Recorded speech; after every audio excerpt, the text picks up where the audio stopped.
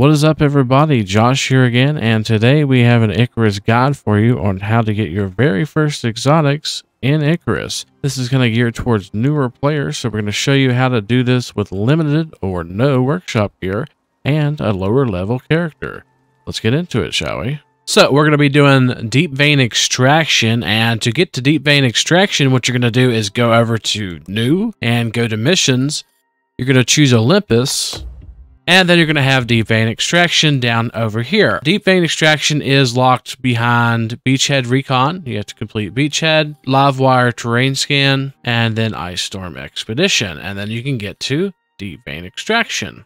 They think they've got a lead on some exotics. So the goal of this mission is to drop down and find an exotic deposit, mine 4 static exotic nodes, upload them to the orbital exchange interface, and then upload yourself. This mission can be done on easy, medium, hard, and hardcore, but I highly suggest doing this on easy if you're new to the game. If you're not, medium's more than sufficient enough. You can also do this mission on hard and hardcore, but remember, if you're using hardcore and you don't have anybody to res you can't get your gear back, and you do have a chance of losing your gear if you can't get a res and was to go down. We're going to hit claim prospect, and as far as your loadout goes, you can do this, guys, with nothing as long as you know an iron pickaxe and how to get an iron pickaxe and make it. And the reason why is because iron pickaxe or MXC pickaxe are the lowest tiers that you can use on an exotics node and still get 60 to 64 exotics per run doing this. So I highly suggest at least using a pickaxe. The pickaxe costs only 100 Ren to make and research and can be found in the workshop. I'll also bring a knife and an axe. You don't have to bring an axe. You can make a stone axe quite easily on the surface,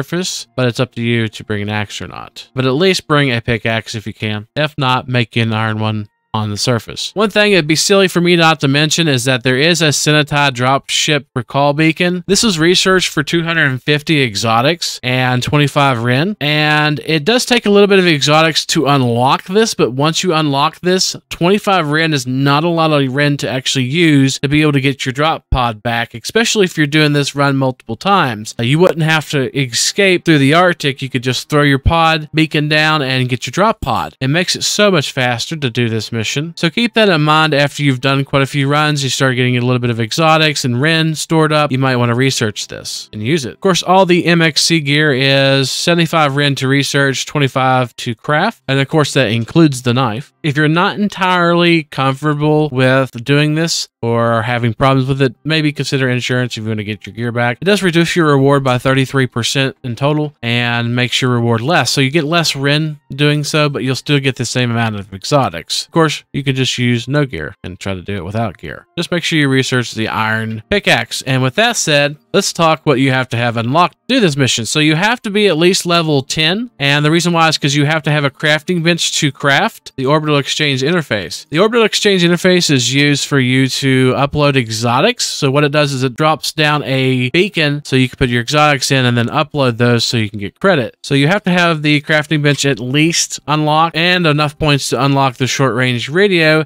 and of course the orbital exchange interface. And of course this is crafted for 10 wood, 8 rope, 7 iron ignites, and 7 copper ignites. You also will need a anvil and an iron pickaxe if you're not dropping with workshop gear, and you can unlock as many iron tools and weapons that you want or can. I'd also suggest a water skin. Water skins are great, and you can store some water with that. There are caves around in this mission, so you're really not 100% away from water during this mission, but you can have a water skin and know for a fact that you have water. So, and of course a longbow and flint arrows, that's a good thing to unlock as well. As you can see, we're on our level 17 character here, so we're going to be doing this with a lower level character to kind of emulate us doing this for the first time. So we've got our loadout here. We're going to go ahead and drop down with the pickaxe, a knife, and a axe, and we're going to drop down with the recall beacon just for demonstration purposes. We're actually not going to use it.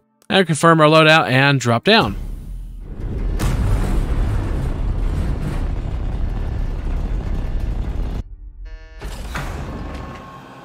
Once the assembly got Africa working together, nothing could stop them.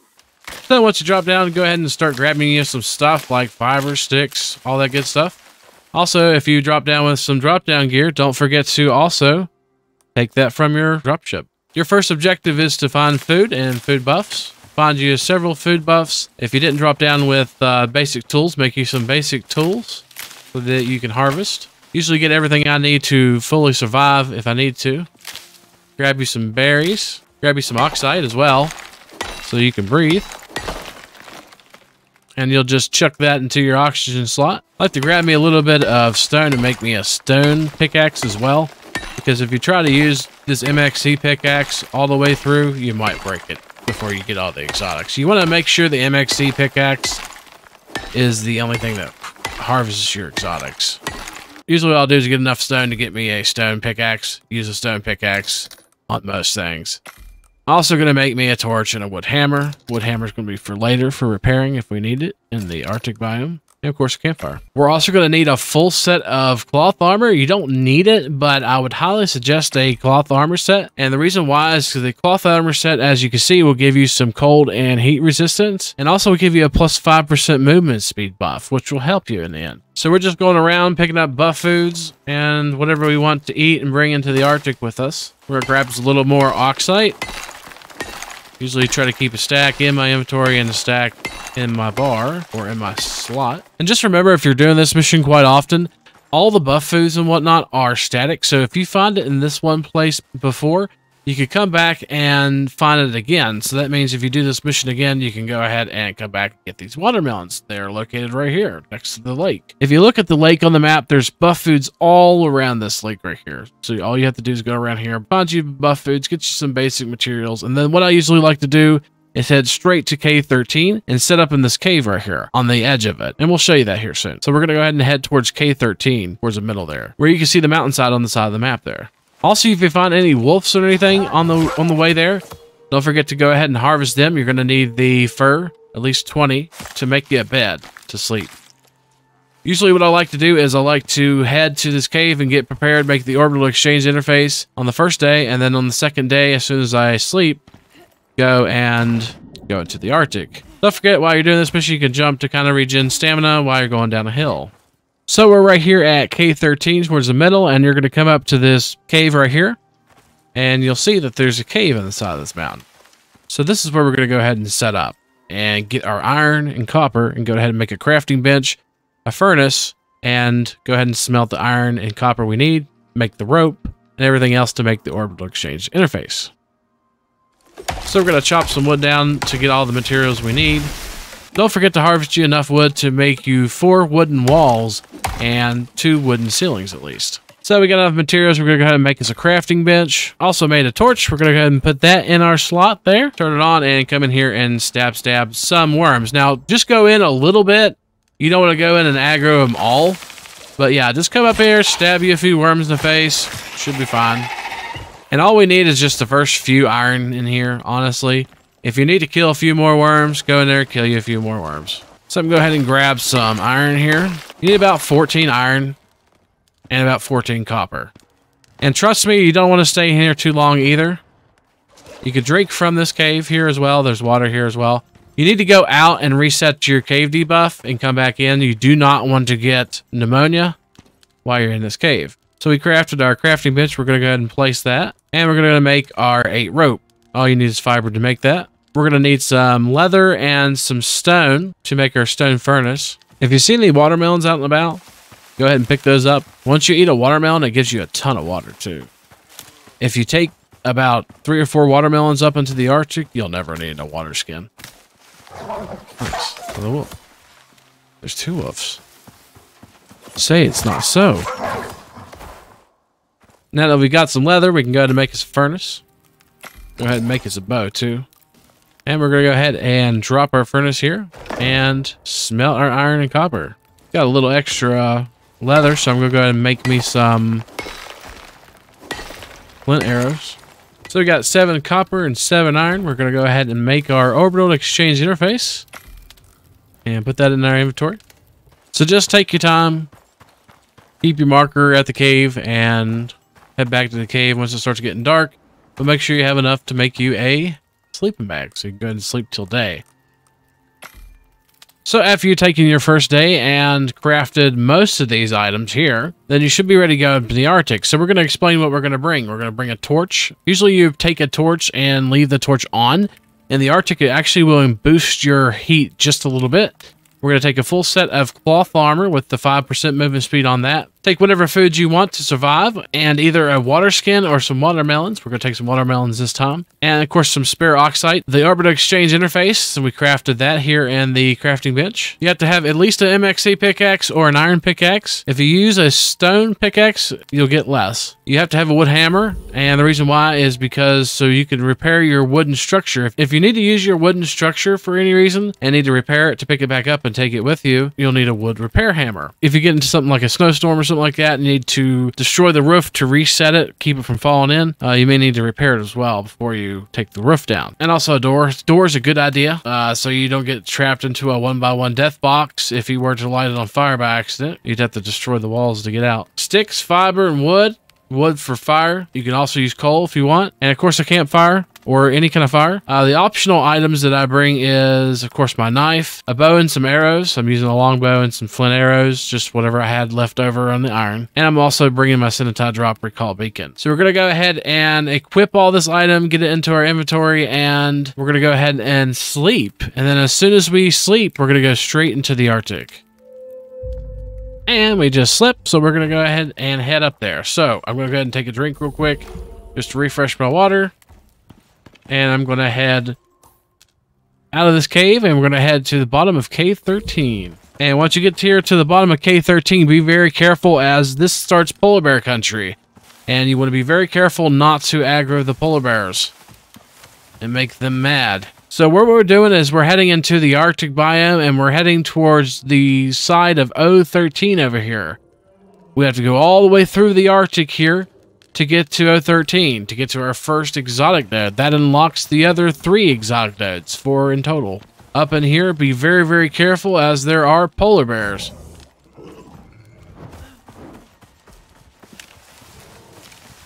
So be very careful with the polar bears that are over in this zone here. As you see, as soon as we get into the Arctic, we're getting a cold debuff. Don't forget that we have to reset that every 5 minutes. After 5 minutes, there's a chance for you to get hypothermia. So if you look at the very top of your screen, you can see your mission timer. You can use that to judge 5 minutes. So at 23:10, we'll say, we need to reset our cold debuff. And we're just going to continue jumping down this hill. Jumping down this hill will actually regenerate some of your stamina and let you go further and longer. Of course, avoiding polar bears the whole time. If you do happen to get close to a polar bear, go behind it. It can't see you as well when you're behind. Of course, use stealth, but try your best to avoid them. As you can see, we had little yellow bars above our animals, and the reason why that is because of health bars. As you can see in our multiplayer one, we have it in health bars, and in solo, it's actually called health monitor, and that lets you see bars on your screen, which is quite useful for whenever you see polar bears. Say if you were running through here and you didn't see that polar bear, the health bars helps quite a bit. So once you get to M14 here, you want to go through this little kind of, if you see there's like a ledge here, there's a huge cliff here. Be very careful to go like towards the middle, or if you see that little plateau sticking out there, kind of go close to it. Right here is that cliff, and you can fall and break your leg, so be very careful not to do so. You also want to stay away from mammoths. Anything you see out here, just kind of stay away from it. You don't want to get destroyed by a mammoth or a polar bear. And we're also getting to our first crevasse here. And if you need to, you can actually use this for shelter in a winter storm. And it's kind of located, the first one is kind of located around N14, N15. And if you pretend this continues out this way, you'll see that this is the crevasse right here. You can actually use that for shelter if you need to. And here's another one as well. You can actually use that as well to de-aggro polar bears or get away from polar bears or whatever you need to do. You can use your environment to kind of counter polar bears if you were to aggro one. Also, it is kind of cheesy, but if you were to aggro a polar bear, you can also hit the unstuck button and it'll send you somewhere far away from the polar bear, which may de-aggro the polar bear or put you into a new one. The risks you take. So we're going to go ahead, just for safety measures, go ahead and reset our debuff here. As long as it's not storming, you should be able to bring up a campfire, sit next to it as you see our debuff dropped off, and just pick up the fire again. And now it's reset. So we're coming up on the first cave here, and this is where you actually spawn the exotics. And sometimes this is open, and sometimes you have to dig into it. And be careful, as there is sometimes a polar bear that likes to camp the entrance of this as well. But you're going to go in here, and if you see any cave worms, you're just going to stab them in the face real quick. Try not to hit the water if you can. There's another one. Go take him out. You can also use your bow and arrows if you have a bow and arrows. And your first objective is to go ahead and farm this exotic. Use your MXE pickaxe or iron pickaxe or better and farm it. That, my friend, is exotics. Alrighty. A little more than that, though.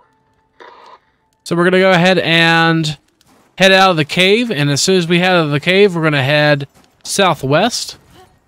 And we're going to head back the direction we just came. And the reason why is because we're going to go ahead and find 3 more static nodes and farm them.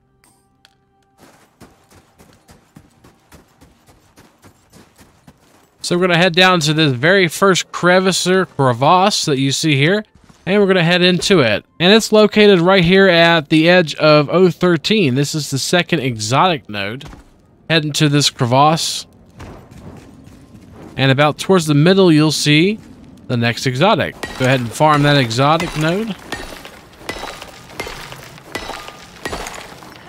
And then we're just going to head east after that one's done. And get out of this ravine. You can jump on the very end of this. Just jump twice or once. Then you're going to head directly west. And you're going to notice that there is an exotic up in the hill over there. Right there. We're going to head straight towards that exotic. To the left or right of it, you can go ahead and just walk up this wall. You have to jump up the top, like so. And then farm your third exotic. And this is located right here at the very bottom of 013 and the top of 014.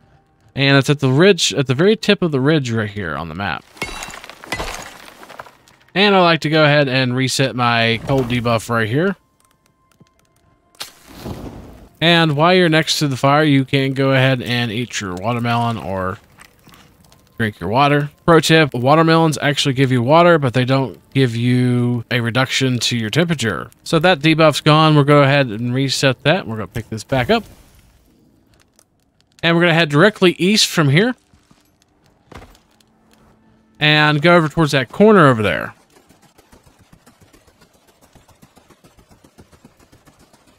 And you'll notice there's kind of like a hole in the ground here. Go into this hole and down to the right, you will find your final exotic of the evening. And this exotic is located in the very corner of 013. If you hit this black and white marker right here, you can see it's like in a pit right here. It's in the very center of that pit. And that's it. So what I like to do from here is go ahead and just place my orbital exchange interface. Request it, and then you can just leave this here. You don't need this no more. We're gonna go and find where our exotics are, which is right over there. It seems like whenever I drop it there, it's always in the same location, which isn't too far at all. Put our exotics in the drop pod that just dropped for the orbital exchange interface. Put our 64 exotics in there and deliver it to the station. Partner, you're finished here. For now, at least. The assembly can be slow. And as you see, we got 150 If Ren you keep this up, you'll do well with them. and 64 exotics. So now the only thing that's left to do is to go back out of the Arctic. You probably want to do it before it gets dark. So go ahead and start heading back out to the Arctic. You can set your way marker here at K13. That's usually what I do. Or if you have your dropship recall beacon, go ahead and drop that. And you can go ahead and drop your drop pod, like right here. As you can see, it will save you a lot of time getting out of here. But we're going to go ahead and head out of the Arctic. Just to let you know also, there is caves located in the Arctic. You can either use IcarusIntel.com and figure out where those are. There's one right here, some down in here, and then some down in here as well. If you ever need to use a cave and don't want to use a wooden shelter, you could do that as well. As long as you walk behind polar bears, you're just fine. Just be careful. If he turned around, he would aggro us right now. But just try to walk behind him the best you can. So then once you get back to your drop pod, all you're going to do is go ahead and upload to complete and return back to the space station.